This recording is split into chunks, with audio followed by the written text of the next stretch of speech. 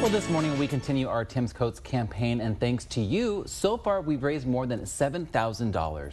If you haven't had a chance to donate, we'll tell you how in just a bit. But first, here's Channel 5's Monica de Anda to show us how this initiative helps Valley residents. We've been doing this for so many years, now, and very fortunate to be able to have the coats.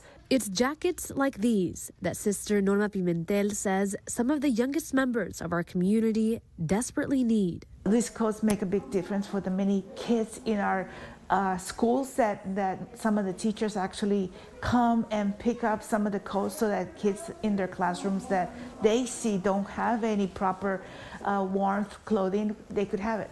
And it's not only teachers who come to Catholic Charities looking for jackets for their students. Struggling parents walk through these doors too. Some of them have lost their jobs, some of them can barely make it with whatever money they're able to receive from their jobs. Sister Norma says every year, thanks to Tim's Coats, thousands of jackets are given to families in need.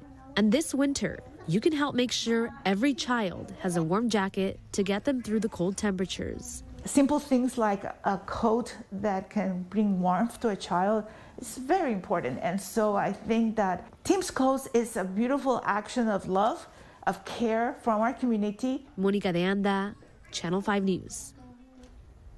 If you'd like to contribute to this cause, all you have to do is scan the QR code with your phone's camera, and it will take you straight to the Tim Coats donation page.